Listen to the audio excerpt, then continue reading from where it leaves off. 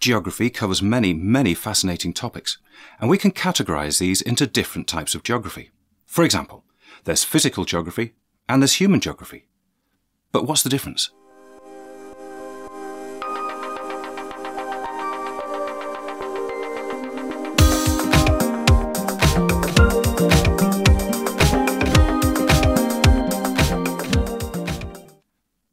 Physical geography is the study of the processes and the shape of the Earth's surface. It deals with processes and patterns in the natural environment, such as in the atmosphere, hydrosphere, biosphere, and geosphere. In physical geography, you will look at how the world works without us humans. It's about understanding a huge variety of features, from volcanoes to hurricanes, from mountains to deserts, from small streams to vast oceans, from tropical rainforests to freezing tundra. Without humans, all these features would still be here, shaping the Earth's surface. So they are physical geography. Let's look at some more physical geography.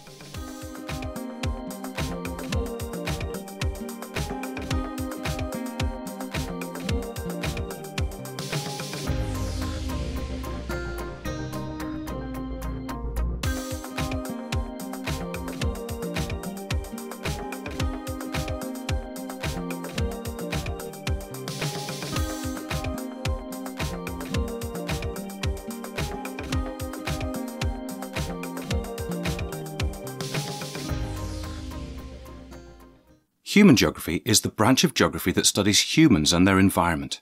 It's the study of the interrelationships between people, place, and environment, and how these can vary across and between locations.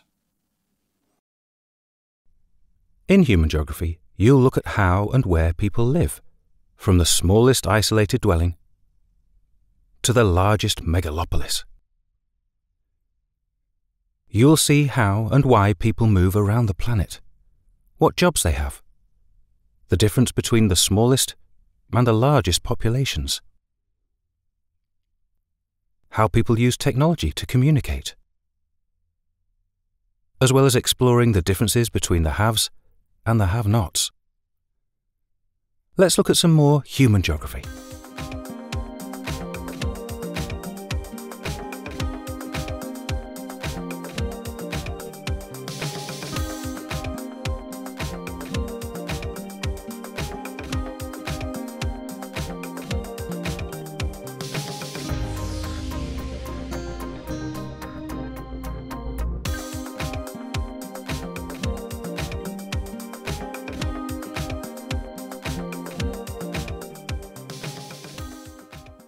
So there you have it, the difference between physical and human geography.